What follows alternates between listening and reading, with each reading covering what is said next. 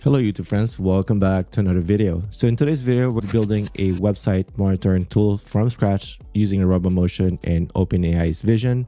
We're also leveraging ActivePieces as a backend or webhook to interface with OpenAI's vision to extract the data. And we're also using Google Drive to facilitate the hosting of the files. So here are the concepts that we're going over today. We're learning how to do a screenshot within Robomotion, and then we're using Google Drive's API to upload the file so that we can catch it inside of the ActivePieces environment. We're going to be using OpenAI's vision to extract the text from the website, and then that's going to be sent back to Robomotion environment, and you're going to be learning how to manage the files inside of Robomotion. Here's an overview of what the Robomotion is. We're going through this and build all this step by step from scratch. I'm also giving you some instruction on how to connect to your Google Drive so that you can upload your screenshot into Google Drive temporarily. Let's go and take a look at the overview of what we're covering in today's video. So we're building a website monitoring tool, which we're navigating to a website. So we're providing it with a URL. Then we're going to be taking a screenshot of the web page and we're going to be saving it to our local directory. We're then going to be writing some functions to determine if that file has changed between the previous run, which it could be from yesterday or the day before. And then we're comparing that with today's screenshot. And we're doing comparison between the file difference between those two. So I'm showing you guys how to write that function of how to detect the change between the two different runs. If there's no change between the two, then we're going to go ahead and terminate the process, since there's really no point of having to go forward if there's no changes between the file size or that screenshot. We're using Google Drive as a temporary drive so that we can push that screenshot into OpenAI. We're uploading to Google Drive, and then we're pulling that file from ActivePieces, which then uploaded into a temporary location up in the cloud. And then we're going to be using that URL against OpenAI, and then use OpenAI to describe the image and extract the text that we need from that screenshot. So we're using OpenAI Vision to read the website's text. It's going to be used for the email that we're sending ourselves with the information about the website. So in my case, it's about the registration information for the new season. It's going to give us the date, the information. I'm showing you guys how the prompt looks like in a little bit. So once we got the text, we're going to send the text back into Robomotion, which we're using Robomotion to send ourselves an email notification.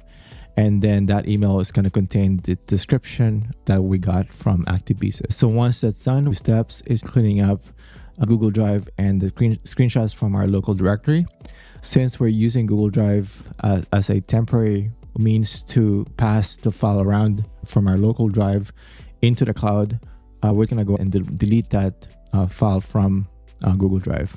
And then lastly, we're going to go and clean the screenshots from our local directory, since we only want to keep the latest file and just get rid of everything else. This will enable us to keep our local directory clean. So that's what we're building up today. So if you're new to my channel, my name is Dennis. I'm a principal software engineer and I make videos on coding, AI, and automation every week. Consider liking this video if you found it valuable, and also consider subscribing to my channel.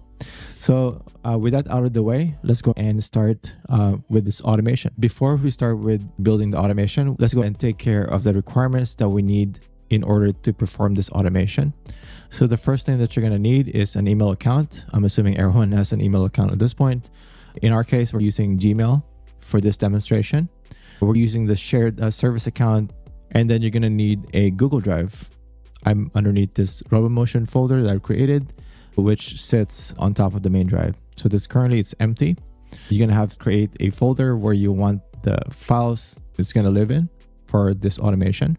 We're going to have to capture the folder ID. If you navigate to this folder, you can see here that there's a folder ID for each one of these. So once we have that, we're going to go and create a service account. So this documentation here in Robomotion's docs, which I'm going to be linking in the description. But essentially, you're going to go to this console.developersgoogle.com to set up the project and then create a service account. The service account is a way of giving access to a third-party service to allow it to perform certain actions. So if you don't have any project You're gonna have to create a new project. You're gonna have to create a new project by clicking on this new project. I already have a new project right here. So once you added the project, you're gonna have to navigate to enable APIs and services, which then you're gonna have to add and enable the service that you need for this service account, right? In my case, I'm gonna be needing the Google Drive account. So you're gonna have to type in Drive. You're gonna go to Google Drive. And then if you don't have it yet, you're gonna have to enable it or add it and activate it. We're gonna go ahead and go back into the main dashboard page. So I'm gonna go back. And then all we're gonna do is gonna go to credentials, and we're gonna create credentials here, and we're gonna be selecting the service account. Once you created your service account, which is down in the description here, you're gonna be providing the service account details, the name and the account information, and then it's gonna give you this screen, or it's gonna give you the email address for that account, right? So once you get an account, then you're gonna be using that information and share it from the Google Drive. So what I have here in my Google Drive is I'm in this directory. I'm gonna go ahead and click on this shared, and I'm gonna go ahead and add this person right here. So what I'm gonna do is I'm gonna add my service account in this box, and then I'm gonna go ahead and share it so that that service account will have access to this folder in my Google Drive account. So once that's out of the way, we're gonna go ahead and go back to the documentation. You're gonna have to grab the key from this Google service account, and we're gonna go ahead and copy it. So it's like a JSON with the private key and some other information related to accessing this account from Robomotion. So once you got that JSON copied, we're gonna go back into Robomotion, and you're gonna go to your vault by clicking on the top left of your screen, and then you're gonna have to go and type in your password and go to that vault. And if your vault is locked, you're gonna have to enter your private key and able to access it. So I'm gonna go ahead and go to it. So from here, if you need to create and add an item for your service account, you're gonna have to go and select document, which you can then go ahead and paste the JSON that you copied from Google's console. And then you're gonna name it appropriately based on this type of account that you copied.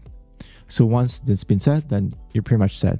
All right, so that's pretty much a setting up process. And then we can go ahead and now start with building this automation. So let's go and start this automation. Let's start from the beginning by creating a new project. Let's add a new project. I'm gonna name this website tracker V2. And then we're gonna be adding inject. So we're gonna right click in this canvas. We're gonna go ahead and insert inject. This is kicking off this automation. The first thing we're gonna be doing here is we're gonna be introducing a function. So this is where we're going to be defining the variables for this entire project. We're defining some functions here specific to the directory and some of the stuff that we're needing as we create the screenshots. We're defining some functions along the way closer to where the executing modules are. In the first function here that we're defining in the setup process, we're going to define a function here called generate file name. It's going to be using the year, month, day down to the seconds as the unique screenshot name. So we're naming it screenshots underscore, and then we're going to be using the year down to the seconds, and then we're using .png. So this is the unique file name. So every time we generate a new screenshot, we create a unique identifier for that screenshot. So we're defining this file name, which we're calling the function. So we're setting to this file name property, and then the URL is the actual URL which you want to monitor for. In my case, it's this aquatic programming, which is this website. So I just want to make sure that I can use this later on to capture the date. So this is really what I'm interested in, but I'm capturing this entire page. So really, I'm going about it in like a lazy fashion. I will use AI to do all the hard work for me. And then the next one is the directory. This is the directory where the screenshots are saved to. I've chosen this path underneath the C drive, Robomotion directory, and then screenshots, and then the Roseville PR, which is where all my screenshots is stored at. So the next one is the Google Drive. I'm essentially defining a G Drive folder ID here. So if you go back to your Google Drive, the folder ID goes after the / after that folder. So folder / and then that's the folder ID. So that's the folder ID that you need to copy and paste into that variable. So we're going to go and set up, and that's that for this function. And we're going to call this setup. We're going to call this setup. And then the next one is the most interesting part of this automation, we're going to go and do a screenshot of the web page for that URL. So we're going to go and define a subflow here, and we're going to go and name this take screenshot. So inside of this subflow, there's always a begin and end. So this dictates the beginning and the start of this execution with this subflow. I'm going to go and copy some of the modules here inside of this subflow and go through this one by one. So let's go and connect this first. So the beginning is going to go to the beginning and the end is going to go to this end. So I'm going to go and walk you through how this works. So the first thing I'm doing here is I'm adding an open browser. It's underneath this core browser.open, and it's underneath this browser package. So if you do a search for browser, it's underneath the browser package, and then you opening the browser. So all the browser related stuff is underneath that browser package. So once you open up the browser, we're going to go and set this to headless Chrome. By default, it's set to Chrome. So you're going to have to switch that to headless Chrome. And then we're going to go and navigate and open up that link. The URL that we're setting here is the one that we defined in the beginning when we added that setup function. So we're going to go and switch the message, and we're going to pass in the URL. So to remind you where that's coming from, it's from this URL. Let's go and go back to that subflow, open the link, and then this timeout in seconds, 30 seconds. I think that's the default. And then the next part of this run is we're adding a run script here. So run script allows you to run a script within the context of the browser window. So if we go and add that, it's also underneath the browser. So if you go to browser here and search for run script, it should be as well. So that's how you find it. So that's the run script. And then we're going to go and take the height. We're now really returning the message because it's different than the actual function as part of the programming package. So what we're doing here is we're capturing the height of the body of the website, and we're going to take all these different elements such as the scroll height. We're going to take the offset height, the document element and offset height, all these different heights, and we're going to put it all together, and we're going to take the maximum height, and then we're setting it into this page height. And then once we get the page height, we're going to go and add this 100 as a buffer. I noticed that it's not really capturing the entire website. Sometimes it's a little bit off. So you're going to have to play a little bit with the number here. So I went with 100 to make sure that I captured the entire website from top to bottom without any cutoff. So add this buffer, and we're going to go and return it. Once we do a return, we're going to go and output that into this result variable. It's going to go and call it page height and in this message object. And then lastly, we're going to go ahead and close that browser using this browser ID. After we do that, we're going to go to the next phase, which is we're calling this function. We're introducing this function here, which will allow us to add some options to the browser when we open it. So it's underneath the programming function. So this is different than the run script that we added. So this essentially is the context of the Robomotion environment. So we're setting the window size, and we're passing in the page height that we got from the previous step. Right, setting the window size of 1920 and then the page height of this, and then we're hiding the scroll bars. So this is one of the options here for the browser options. So when we open this, you see here that the option is being set in the browser options.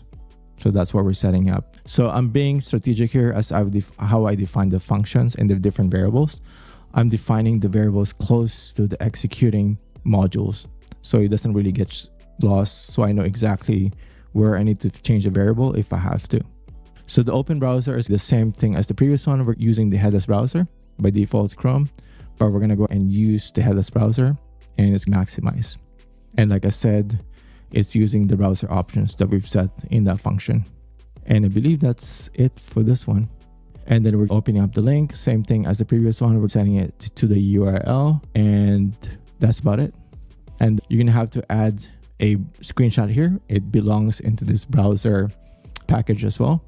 When you introduce a screenshot, you're gonna have to add where the screenshot needs to be saved. When we set up the function here, I've defined the file name here and the directory.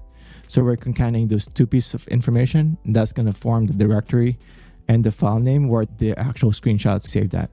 It's the screenshots.png, and we're using that as a location where we're saving the path. So if you go and switch to the JS expression here, Let's go and make this full screen.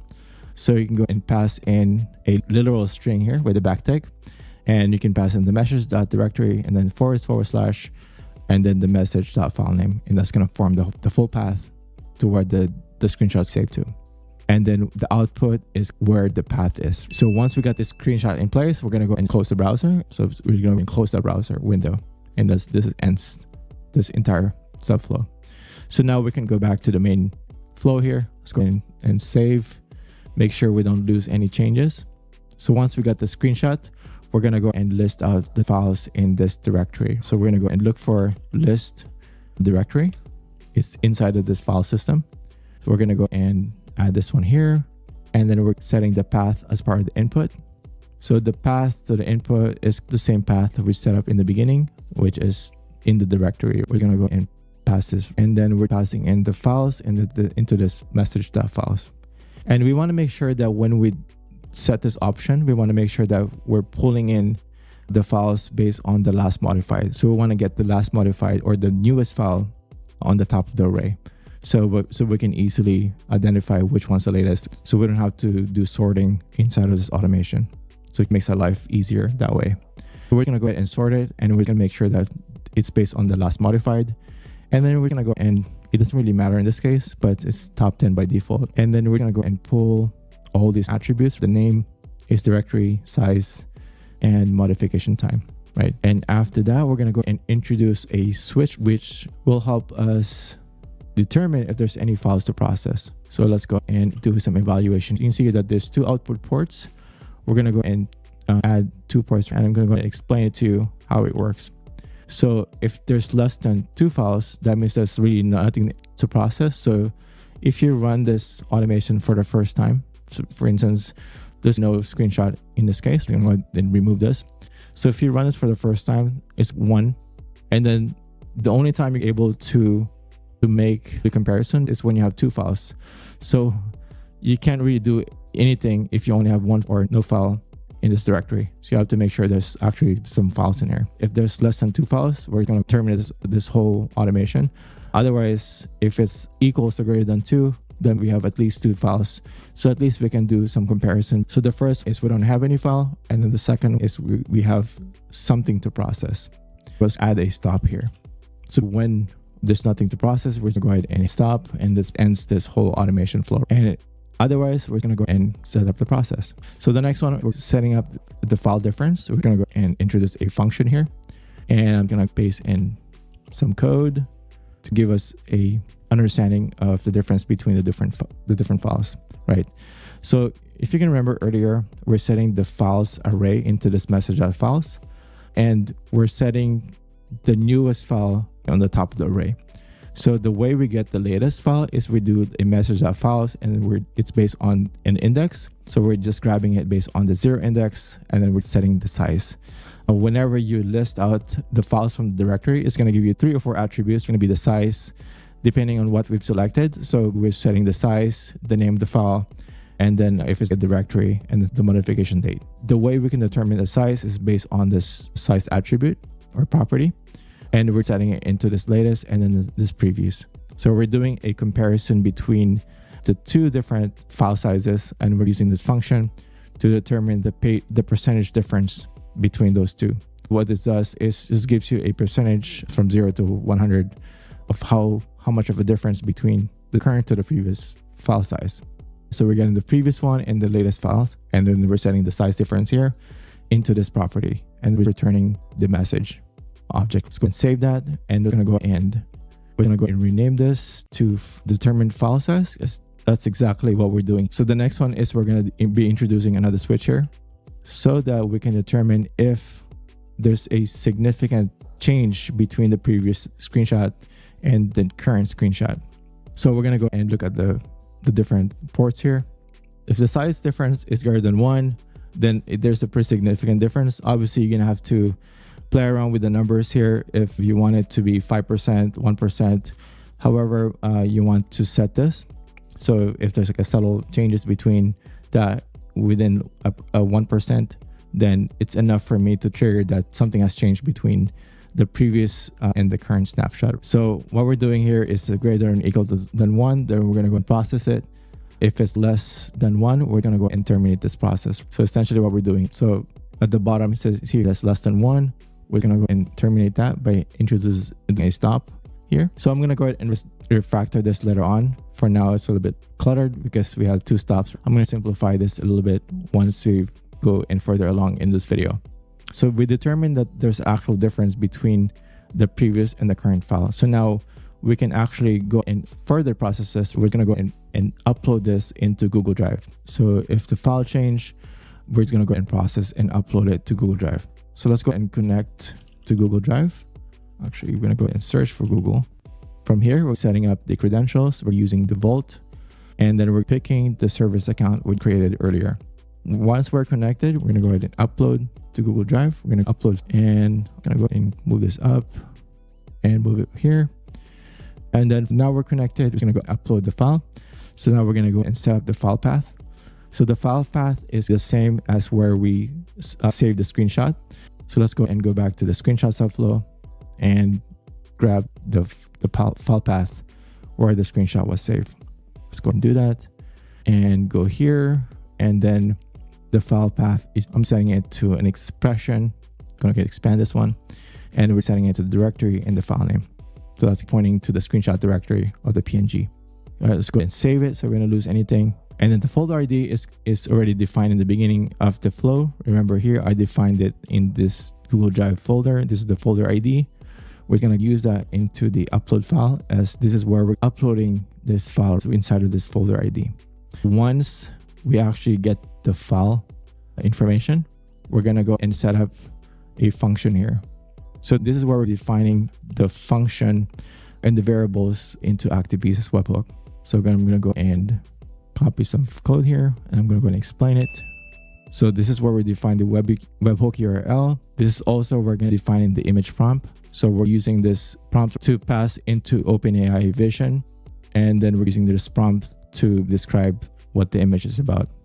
So act as an experienced website data extraction specialist, I want you to analyze a given screenshot of a website and then identify key information accurately. And then I want this format for this season, year, registrations open on this exact registration date. And then I'm saying here, do not provide any additional explanations, context, or commentary. Simply return the formatted response in a clear, concise manner. So we're using this return output from OpenAI Vision, and we're sending it as part of the HTML body when we send an email. So essentially what we're doing here is we're setting up the payload for the webhook. We're passing in the Google file ID, which is the file ID when we upload the file to Google Drive, and then we're passing in the image prompt. So 2 properties that we're passing into the webhook, and then this is the webhook URL. I'm showing you guys how to set up the webhook in a little bit, but this is pointing to your ActivePieces account. And you have to make sure that the URL has to include the /link, as we're expecting a response from that webhook. I'm going to go and save it. Let's go back here to the upload file. So whenever we upload a file to Google Drive, it's going to go and send us back the file ID of the file that was uploaded. So this is something that we can use later on when we make a request to the webhook, since this is what we're going to be using in ActivePieces when we pull that file so that we can pass it into OpenAI. The file ID for the Google Drive is going to be on this variable inside of the message. So I'm going to go and rename this into setup active function. I'm going to go and rename this. So since this is essentially what we're doing here, I'm going to go ahead and move things around, give us some room. And then we're adding an HTTP request. And then all we're doing here, we're going to go and set up all these different pieces. For the request body, remember that the webhook payload includes that information. We're going to go and include that here and pass it as part of the request.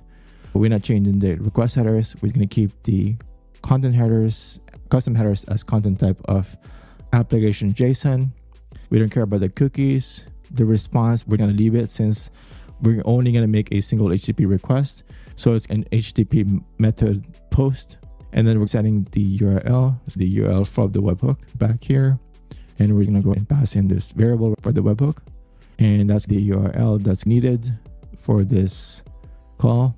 We set up the webhook URL, no authentication. And then I believe that's that for the HTTP request. We're going to go and name this describe image using Actually, it's OpenAI Vision. Before we go any further, let's go and hop on to ActivePieces so we can see what the webhook looks like. So inside of ActivePieces, so what we're doing here is we added a catch webhook, which essentially is only accepting two properties in the body, which is the image prompt and the Google ID. So the image prompt, like I previously mentioned, is what we're sending into OpenAI Vision. And then the Google file ID is the file ID for the screenshot that we uploaded into Google. All we're going to do is we're going to go and read that file, and then we're passing that file URL into OpenAI so OpenAI Vision can describe that image for us. So that's what we're doing in this webhook. So we're receiving as part of this body. So the next step of the process is we're reading that file. So once we get the Google file ID and the image prompt, we're going to go and pass in the file ID into this read file in ActivePieces. So we're adding this action of read file inside of this Google Drive piece. And then we're connecting to that same account that I was connecting to earlier. And then we're going to be passing in the file ID that we received as part of the body of the webhook request. And then we're going to leave the destination file name since we don't really need it. So you can see here that if you do read a file from Google Drive, it's going to get uploaded in temporarily into this ActivePieces cloud, where we can then read it and pass it into OpenAI. And that's how we can work around passing the files between Robomotion and ActivePieces. So we're going to go and read the file of the file ID. And then once we get that URL from ActivePieces, we're going to go and pass that as part of this image. So we're going to go and read that file, and we're passing in the URL that we receive here from Google Drive. And then same thing here for the image prompt, we're passing in the image prompt from the body of the webhook. The detail, you can leave it to auto. You can choose between low and high resolution. I recommend keeping it to auto or high to make sure that the accuracy is there. And obviously it's more expensive to do so. You want to stick to detail as high as possible to make sure that you have a pretty accurate response from OpenAI Vision.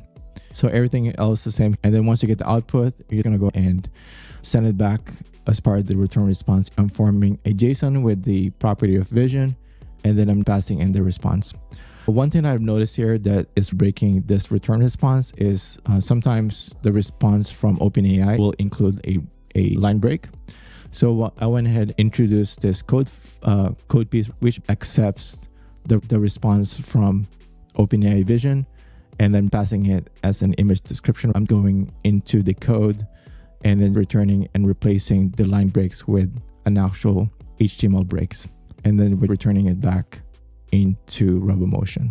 So the output here is sent back as part of this return response. And then we're setting it the body type of JSON, and then we're going to pass that in. So then once you're done, you're going to go and publish that, and we're going to go back into Robomotion. So going back here, so this is the actual HTTP request. So from this point, we receive the data back from ActivePieces. The response is stored into this REST. That's where the Vision response is living at. So what we're doing next is we're sending an email. We're taking that response and sending up an email. So we're going to introduce a function here. We're going to add a function. This is specific to sending an email. Let's go and change this to send email or set up an email. So the function that we're introducing here are a set of functions to set up the variables. And we're going to go and just copy and paste here. So I'm adding some variables pertaining to the email actions that we're performing. So the two from subject and the HTML body, along with the message RESP, right, with the Vision. So the Vision is coming from ActivePieces. Since we've defined the Vision property here, we're extracting that property from that RESP.vision, and then we're adding it as part of the HTML body, right, that we created here. So we set up the two from subject and HTML body as part of this function, and then we're returning that message. And this is inside of this programming function module. All right, so the next step is we're going ahead and sending an email. So we're going to go ahead and search for mail. It's underneath the mail package, and then we're going to grab the mail. And then the from is the from, setting it to, and then to would be MSG2. And then if you want to set the CC, you can also set up the CC as well in the reply to. And the subject would be the subject, and then the body, and I believe it's the HTML body. Yep, HTML body is the HTML body. And then here for the credentials, we want to make sure that we pick the vault and then the Gmail account that's been set up for it. Okay, once that's done, one thing that we also want to check here is the HTML body underneath these options. So once you've added the credentials here, you also want to set the HTML bodies, and it will send the message as HTML instead of plain text. So once we send the actual email, we're going to go and actually delete the file from, going to go and search for Google Drive, and underneath that would be delete file or folder. Let's go and add that in.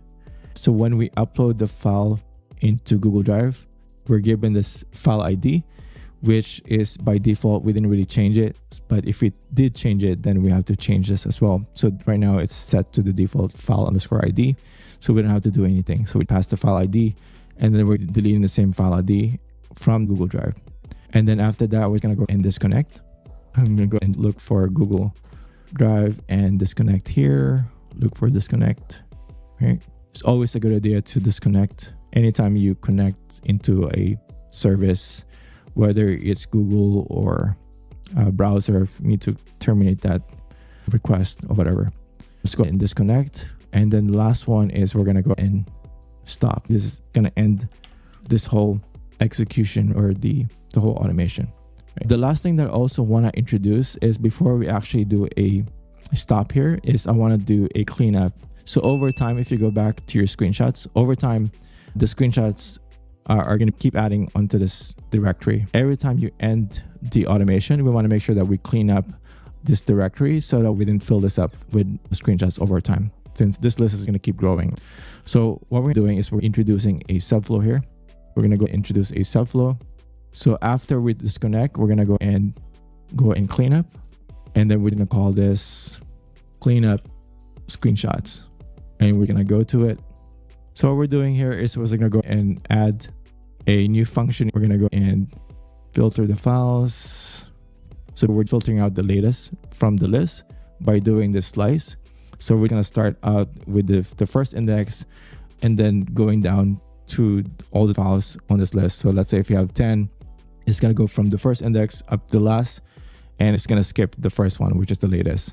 And then we're assigning the output of this into the original files, which now doesn't have the latest files. So once we have the files here, now we can go and iterate all the files and delete it.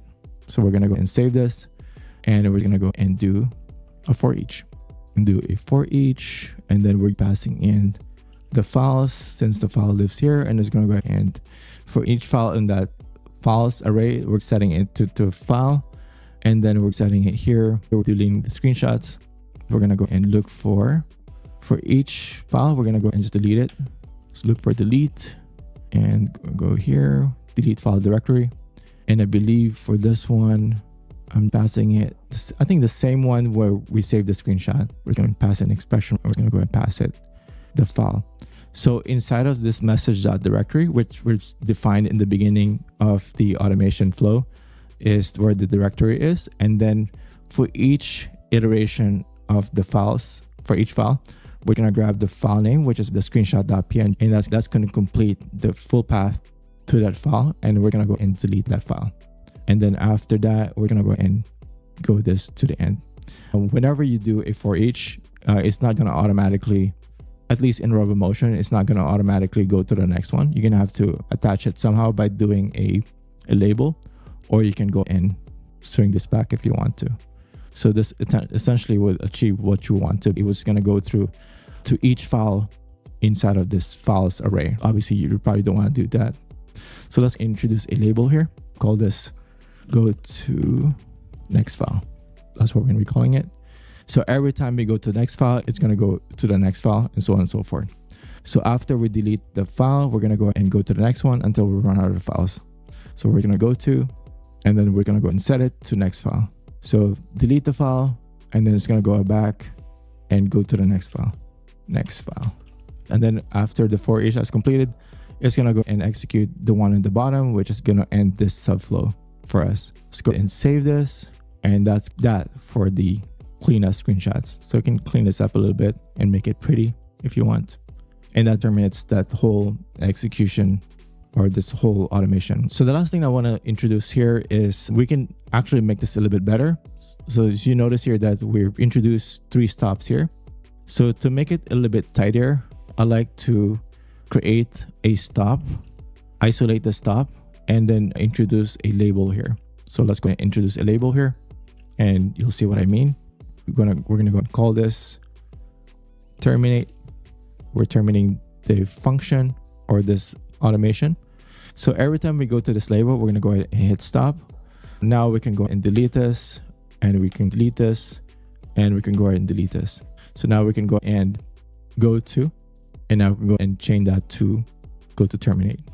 I mean, it didn't really save us a whole lot, but it made things a bit more cleaner. Every time we want to terminate this whole automation, we can add additional steps here. So if let's say we want to move the screenshots as part of this, we can easily move that, and this will be included every time we call this terminate. So we can change this here, and then we can also change that here.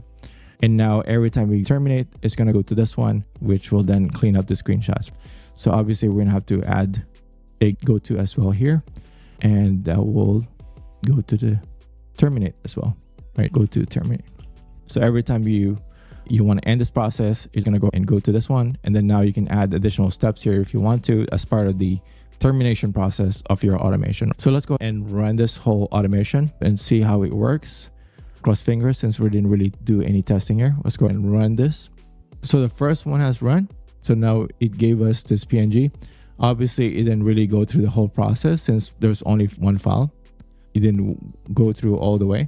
So let's go and run it again. So after running a few times, you can see here that the output for the screenshot, the difference is very minimal. So it's less than 1%. So 912 kilobytes versus 907. So it didn't really give us an email in the process. Let's say we want to test out what happens if there's a significant change between those two. Let's go and get rid of one of these. And let's go and go straight from here to and connect it straight into Google Drive. Let's go and upload it. So if there's something to process, we're going to go and upload straight and process it that way. We're going to skip the check to determine the size difference so we can make sure that we're getting the email. So the emails are properly working. Let's go and run this again. We should get an email pretty soon since we have it set to always send us an email. Since we got rid of the determining size check, we're going to go and skip where it goes to the connect and it's uploading the file. You can see here that it's going to ActivePieces. Now it's describing the image using AI vision. And then soon enough, we should get an email in our inbox with the new email that describes what we want. All right, now it went through and sent an email. And if you go to actual inbox, you can see that we got a new email. And then if you go here, the swimming registration page has changed. So this is the email that we get according to our specifications here. Remember that we added this text, which is static. And then this output on the last one would be the 4-fold registration is open on August 14, at 12 p.m. All right, so if you made it this far in this video, I really appreciate you. If you like this type of content, please go and check out the school community where I'm posting the template that I did today, among others. So please go and check that out. Otherwise, I'll see you guys on the next video.